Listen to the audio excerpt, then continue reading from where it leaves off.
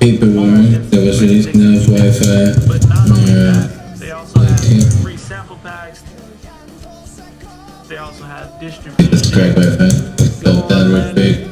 You know what I'm saying? You get the free account. You get 2 masters a month. You don't want to get an unmastered version, but you don't have time to master it. So, boom, you use Lander, bro.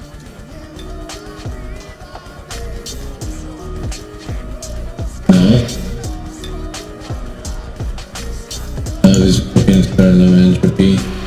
Yeah, there you go. Alright, let me make sure. Looking back on Grand Theft Auto Vice City, it's amazing. Okay, it's not crazy.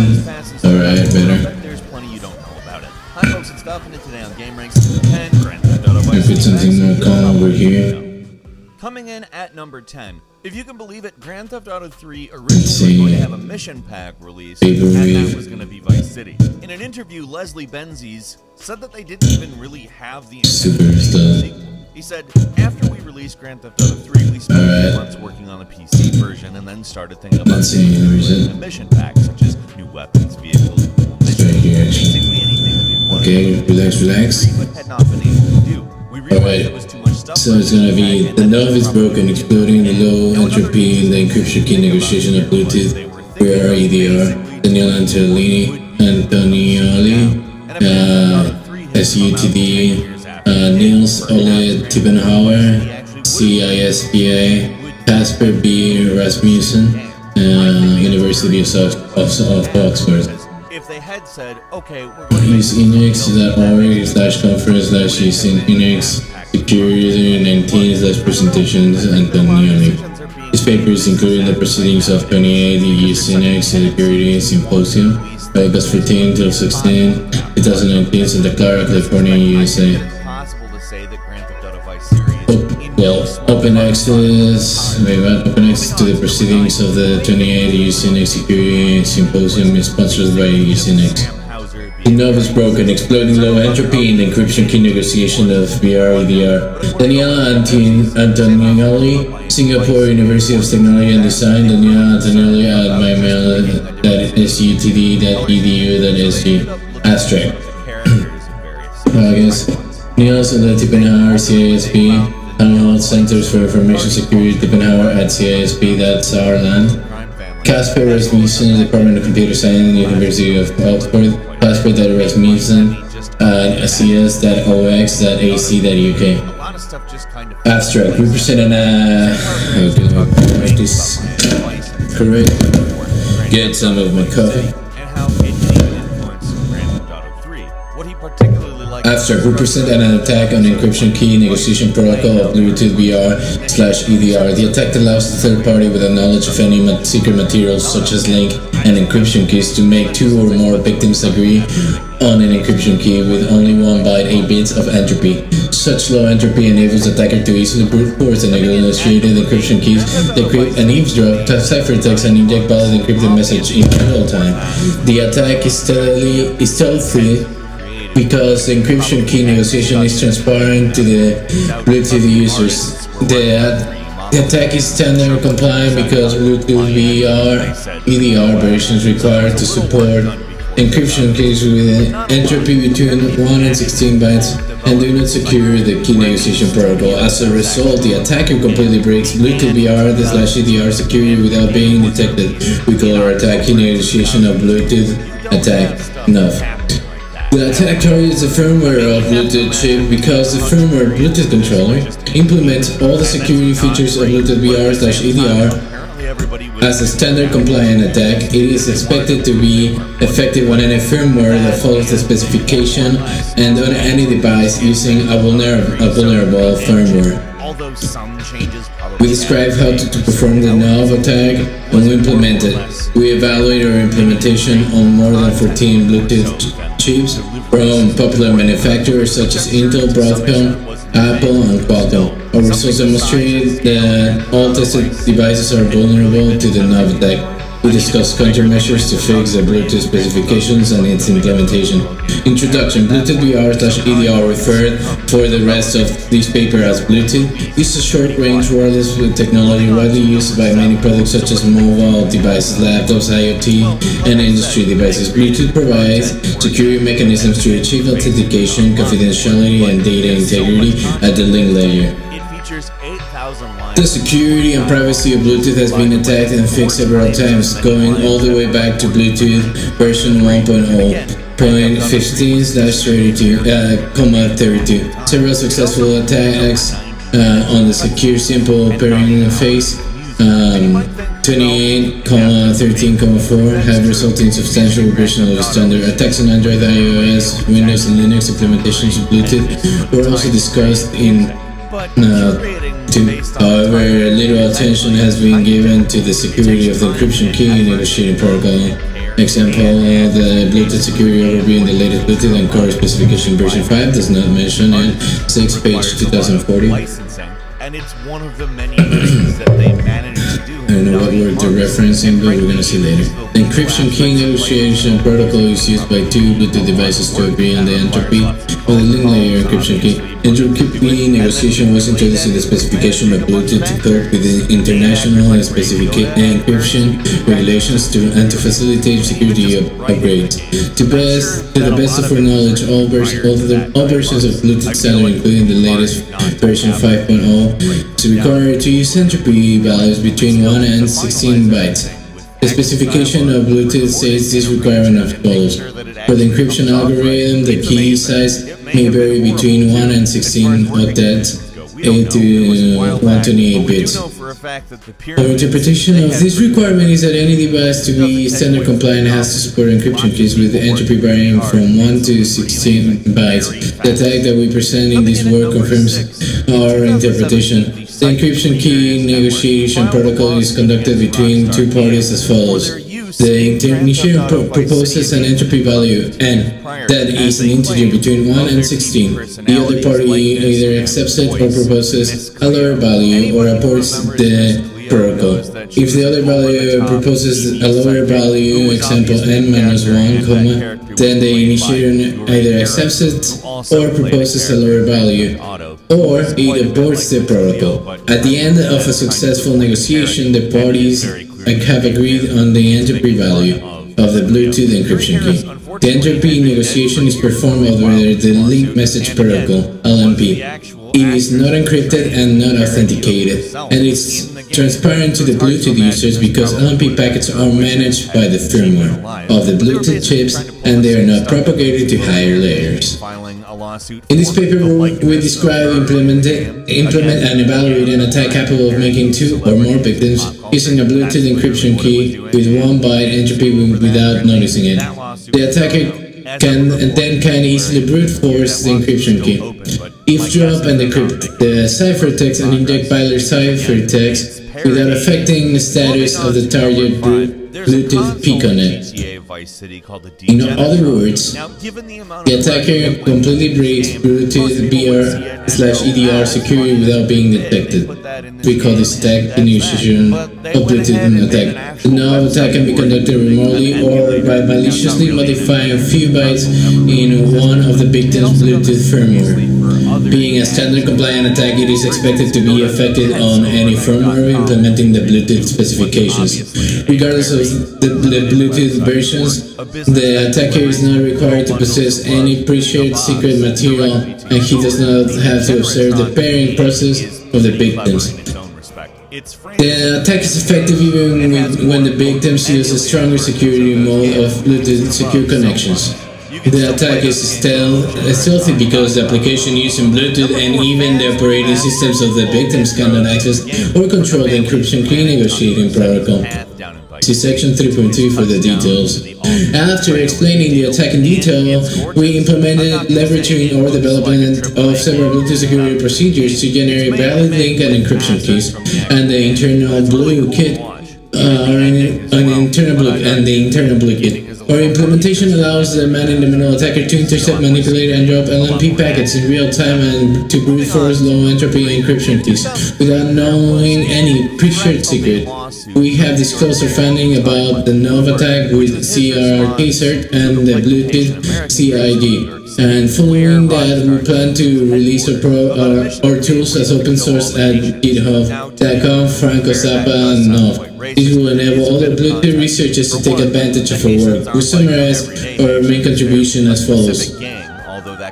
Alright, let's copy this real quick and see if it's there. But let's read the summarization first. We developed an attack on the encryption key negotiation protocol Bluetooth BR/EDR that allows to let two unaware victims negotiate a link layer encryption key with 1 byte of entropy. The attack then is able to brute force the low entropy key, decrypt all traffic, and inject arbitrary ciphertext. The attacker does not have to know any secret material, and he can target multiple nodes and pick on it at the same time. We demonstrate the practical feasibility of the attack by implementing it. Our implementation involves a man-in-the-middle attacker capable of manipulating the encryption key negotiating protocol, brute forcing the key, and decrypting the traffic exchanged by 2 or more unaware victims.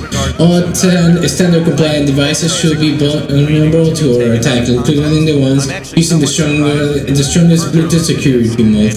In order to demonstrate that Thos problem has not somehow been fixed in practice, we test more than 14 different Bluetooth chips and find all of them to be vulnerable. We discussed what changes should be made both to the Bluetooth standard and its implementation in order to counter this attack. Our work is organized as follows. In Section 2, we introduce the Bluetooth BR/EDR stack. In Section 3, we present the key negotiation of Bluetooth NOB attack, and an implementation of the attack is discussed in Section 4.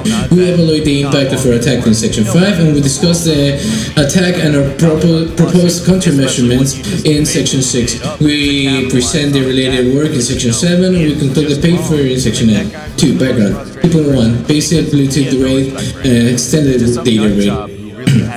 Bluetooth Basic Rate Extended Data Rate BR/EDR, also known as Bluetooth Classic, is a widely used wireless technology for low-power, short-range communication maintained by the Bluetooth Special Interest Group (CIG). Its physical layer uses the same 2.4 GHz frequency spectrum of Wi-Fi and adaptive frequency, helping to mitigate radio frequency interference. Bluetooth network is called a Piconet, and it uses a master-slave medium access protocol. There is always one master device per Piconet at a time. The devices are synchronized by maintaining a reference clock signal defined as click or CLK. Each device has a Bluetooth address BTADD consisting of a sequence of 6 bytes from left to right. The first 2 bytes are defined as non-significant address part NAP. The third byte as upper address part UAP, and the last 3 bytes as lower address part.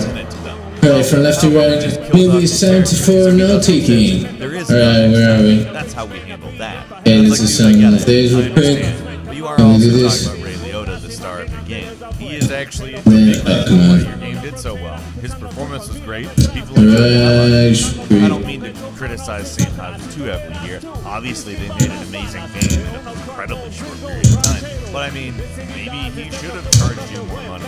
He was clearly what is this? money.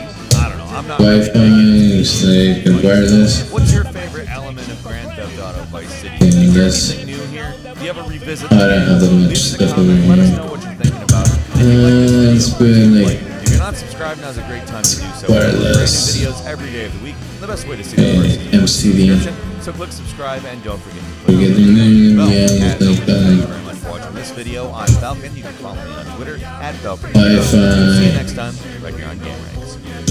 Alright, Bethesda's made so some amazing where are we? games, as well as Okay, a long list of mistakes. synchronized. Like do not I am Hi, folks, maintaining. Game Ranks 10 mistakes Bethesda wants you to forget. Number 10. Wait, synchronized and maintaining a reference clock signal. That was genuinely prepared to attempt such a thing. And these large Look, companies were where is it? Click last time, I don't know. Alright, then we can go to BT address. consisting of sequence of 6 bytes. Wait, bytes, whoops. Sequence of 6 bytes. Okay. First 2 non-significant. Wait, come on. Okay, not significant address part. Now it wasn't just about The ripping nap, everybody no? off the bad horse thing. It actually was about testing then the content delivery pipeline. Chris, I'm sorry, they wanted to make money. They thought, third, horse armor, 250. The guy who actually made the horse armor said, we didn't know what to charge for it, but I'm going to go ahead and say, somebody along the line said, oh, that's great. We'll make a ton of money for a few days worth of artistic work, maybe. Who knows? Maybe the art was even already done, and they just decided not to put the armor in the game so they could test their pipeline. Establish secure net connections to devices first up to pair. This procedure results in the establishment of a long-term shared secret defined as link key, indicated with KL. The original Prey 2. Yeah, it was announced by 3D Realms in 2006, and although I am definitely not going to knock the Prey game, Arcane is phenomenal and they do a great job, and I think that the Prey reboot is actually a pretty good game. But the game that was teased as Prey 2, although it looked almost nothing like Prey, the original Prey takes place on a techno-organic spaceship. This Prey 2 takes place in a big alien city and is more like a big open world game, like Infamous perhaps. Though the action is nothing like it, it actually gives me pretty big Mass Effect vibes, although it's a much more grungy and dirty dystopian cyberpunk type city. And it's also got parkour in it. And It's not even that annoying. No, to freeze it. Shift and press F3, you can continue to close shift. Why you would call it Prey 2? Apparently it is vaguely narratively related to the original, and what we eventually got is literally nothing like that at all. But hey, we did get a cool game out of it. I'm not gonna say that we didn't. I would have really liked to have seen this utterly bizarre Prey letters first as symbols. I don't know how you say this. I also think it would have. Oh, come on, okay. Let's just leave it like that. Nothing like the original Prey. In a lot of respects, I get why they canceled it. Moving on to number 8, the botched Then, where are we? Hey, you know, everybody loves Doom 2016. It's a pretty damn it's never going to beat the classic Doom. KL. There are 4 types of KLs. We're going to be Killing key. Initialization, heating combination, and mastering. Wait, very briefly. that's 3. Oh, heating / that thing combination. Okay. Let me have the game. I get on the consoles to buy the game, and I, like a lot of other people, found that I had to log into Bethesda.net. Combination and mastering. Now, I have an account for Bethesda.net, but I do not know the password to that account, so I had to spend the time doing the password reset, which is really, really annoying. Generated. It's an offline game from 1993.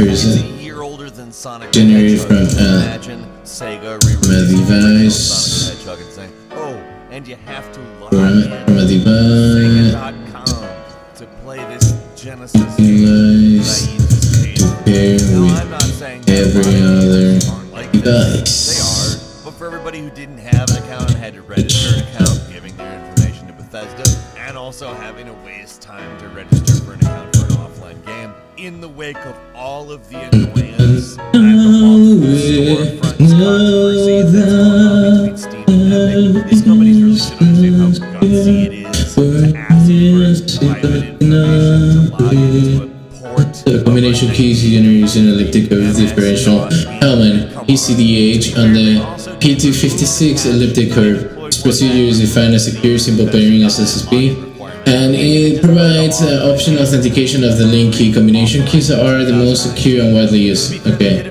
Wait, what happened to the unit? Oh yeah. Unit keys is generated from a device and used to pair with every other key. Oh my god, okay. I kind of like that song. I'm moving the lines results. So they came up with new to every other which at first device. looks actually Alright, so it's got a cool looking bottle that seems pretty much like what you would think Looks like a rocket, although it looks like a classy rocket. You know, like a high-end liquor bottle. Something that's trying to be respectable. It went for $80. 80, as in $20 more than the actual game itself for a single bottle of rum. I mean, keep in mind that rum can have a pretty wildly varying price. There's a realm of possibility where it would cost that much and not be a ripoff. However, it was a ripoff. The rum itself apparently wasn't very good. I don't know. I didn't get a bottle of this. Let's get this stuff. But I do know that that bottle looks like it's probably metal. And guess what? It's not. It's plastic. It's something that, as a collector's item, always generated. And like I said, while it's not outside the realm of possibility for rum to cost $80, I'm guessing more people would have probably bought it after initializing a new procedure case or something as part of like a Fallout merch collection. Okay, was for each new pairing procedure thing, which we will be talking about later in the video. Because wowie, Bethesda merch. Moving on to number 6, Denuvo. Oh, Denuvo, the DRM disease that domination gameplay. No one was happy you were included with Dishonored 2. I'm just taking notes because this is the best way to actually then make reference later and use it for studies or like something real life applicable. So where are we? Okay, combination. Denuvo, if you go ahead and Dishonored 2, you'll see a nice little noticeable dip in the top frame rate it's able to achieve. Let's talk about those load times. Dishonored 2 is plagued with bad load times if you got Denuvo.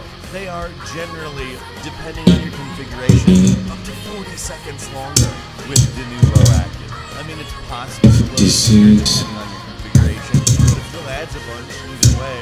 One of those things I remember crystal clear because I love Dishonored 2, and they did remove it later, which is nice, but like all people really do when they include Denuvo in their software is make it so that somebody has to figure out how to get around the Denuvo, because nobody wants it there. And somebody always does. Coming in at number 5, do you remember that time when the Fallout 76 player that had 900 hours in the game got banned from the game? Yeah, who was very likely one of the only, if not the only people who had played. Okay, so then the other ones. They were like, you got too much ammo, dude. You're out. And let's just be clear, I don't know how true or not that is, but if you got somebody who's got like a large amount of that nobody's really playing that much, probably don't play it. It's like a bad idea. Like if this dude had a quarter of that playtime, that's way more time than most people invest in Fallout 76. Moving on to number 4. Hey, remember how bad Skyrim on PS3 was? Oh yeah, because of the way the memory system is set up on PS3, the larger your save file got, the more likely you were to encounter a game-ruining bug. And when they released the patch that was supposed to fix the thing, didn't fix the thing. And it was after a bunch of like Todd Howard videos. Got it, guys. No worries from here on out. And the patch didn't fix it. And people were sending in save files. And they were looking at save files. There's other stuff. We're going to have to keep addressing this little by little. I mean, I just bought it on Xbox 360. I didn't bother keeping the PS3 version. It was that bad. Coming in at number 3, I told you we'd talk about it. It's the canvas bags of Fallout 76. When people bought the Power Armor edition of Fallout 76 for $200, they got a number of collector's items along with it. Helmet and a quote-unquote canvas bag that the helmet would fit in. Except for when these games actually showed up physically at their houses. Oh, the bag was cheap. It was a nylon bag. Now, this is egregious for one very big reason. Nylon bags suck compared to canvas bags. They are not durable, ruin them very easily, and the whole reason to have a canvas bag is A, sort of an authenticity, and B, it is actually durable and worth having, I guess. And it's also the thing that they advertised that they were selling, and we bought it and got something much cheaper. The specification for the device both custom security procedures to achieve confidentiality, integrity, and authentication. In the specification of the names are prefixed with the letter E. In particular, a combination link key KL is mutually authenticated by E1 procedure. This procedure uses a public AU_rand and a slave Bluetooth address BT_ADDs to generate two values: the signed response SRES signed response and the authenticated ciphering offset ACLO. SRS signing response is used over the air to verify that two devices actually own the same key link, and the symmetric encryption key is generated using the E3 procedure. When the key link is a combination key, E3 uses ACO computed by E1 as its cipher offset. E1 is in the specification their names are the specification Bluetooth defines the custom procedures to secure integrity and authentications. E1 procedure key link mutually authenticated by the E1 procedure. Okay, that's the ERAND and BTS to have the SRES and ACOs. Okay, that's for the KL. And symmetric encryption C generated by the E3, which is a combination that ACO computed by the E1 and its ciphering offset number cuff parameter together with the key link and a public nonce EN_random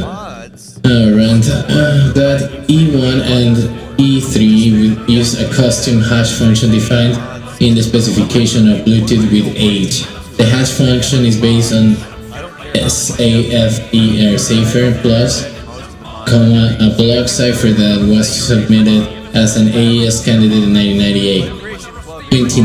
Okay. Once encryption key KC is generated, there are two possible ways to encrypt the link layer traffic. If both devices support secure connections, then encryption is performed using a modified version of AES-CCM, or AES-CCM is an authenticate then encrypt cipher that combines counter mode with CVC MAC, and it's defined in IETF RFC 3610-14. As a side note, the specification of Bluetooth defined a message authentication code MAC with the term message integrity check MIC. If a secure connections is not supported, then the device uses the E0 stream cipher for encryption. The cipher is derived from a massive RUPL algorithm, and it is described in the specification of Bluetooth 6 page 1662. E0 requires synchronization between the master and the slaves of the Piconet. This is achieved using the Bluetooth clock value CLK. Modern implementation of Bluetooth provides the host control interface HCI. This interface allows to separate the Bluetooth stack into two components, the host and the controller. Each component has specific responsibilities, that is, the controller manages low-level radio and baseband operations, and the host manages high-level application layer profiles. Typically, the host is implemented in the operating system and the controller in the firmware of Bluetooth chip. For example, BlueZ and BlueDrill implement HCI hosts on Linux and Android, and the firmware of Qualcomm or Broadcom Bluetooth chip implements the HCI controller. The host and the internet and the controller communicate using the host controller interface protocol. This protocol is based on commands and events, that is, the host sends acknowledged commands to the controller and the controller uses events to notify the host. The Link Manager Protocol, LMP, is used over the air by two controllers to perform link setup and controller for Bluetooth BR/EDR.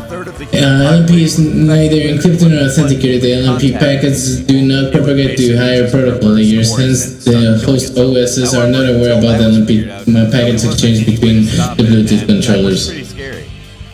Alice and Bob victims are paired and initiate a Bluetooth connection. Charlie makes the victim negotiate an encryption key with 1 byte of anchor entropy. Charlie brute forces the encryption key in real time. Charlie decrypts all victim messages and injects valid messages. High-level stages of an attack.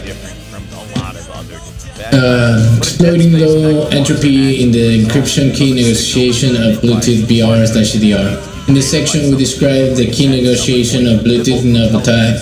The attack allows Charlie, the attacker, to reduce the entropy of the encryption key of any Bluetooth VR/EDR refers Bluetooth connection to 1 byte without being detected by the victim's Alice symbol. The attacker can brute force and encrypt the encryption key without having to know any pre-shared secret material without having to observe the secure simple pairing protocol.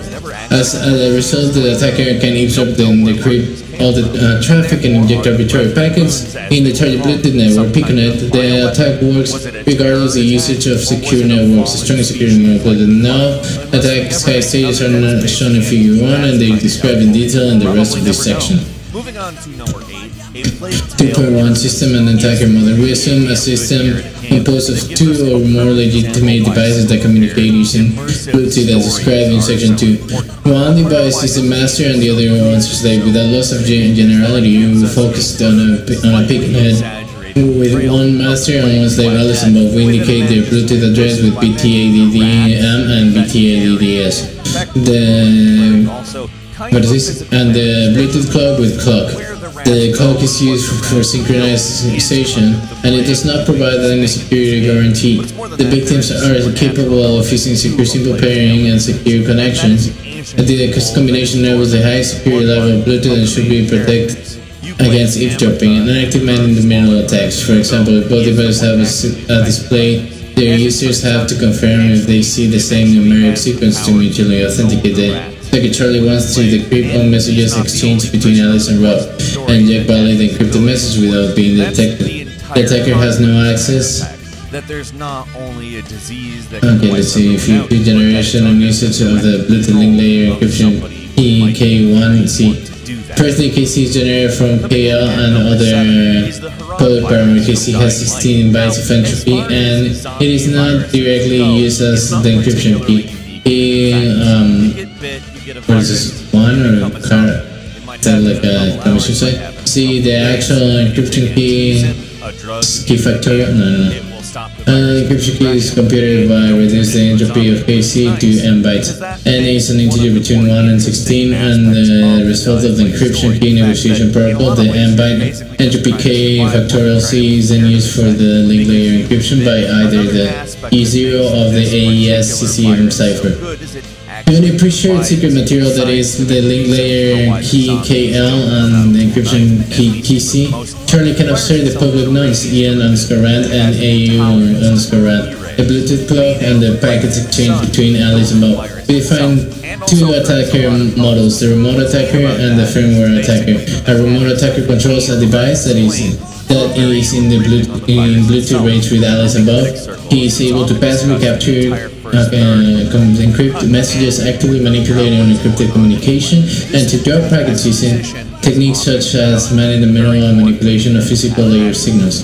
The firmware attacker is able to compromise the firmware of Bluetooth chip of a single victim using various techniques such as backdoor, supply chain implants, and raw firm manufacturers. The firm attacker requires no access to the Bluetooth host OS and application used by the victims. Integrated in the story. Coming in at number 6 is the Freaker virus from Days Gone. Now, given we've already talked about security that frankly aren't terribly dissimilar from this, I'm going to go ahead and say that for the most part, it's a pretty standard lab was developing a virus got out, everybody turned into a zombie, and America ended story. However, I want to say what makes the Freaker virus so interesting and unique actually doesn't even occur unless you get the secret ending, in which you find out that the Freaker virus is actually evolving, and that rather than just being a zombie, a mindless, rabid fool out for blood, some infected are actually gaining human intelligence. Now, it's one of those viruses that gives the infected enhanced speed, agility, and strength, so if those smart people are also bloodthirsty, that's actually a pretty good setup for a sequel. Coming in at number 5, The Scourge of the Beast in Bloodborne. So the Scourge of the Beast is a plague in which citizens of Yharnam become monsters, which is tremendously inconvenient because Yharnam has a supposedly wonderful healing process called blood ministration performed by the Healing Church. Supposedly, it can cure you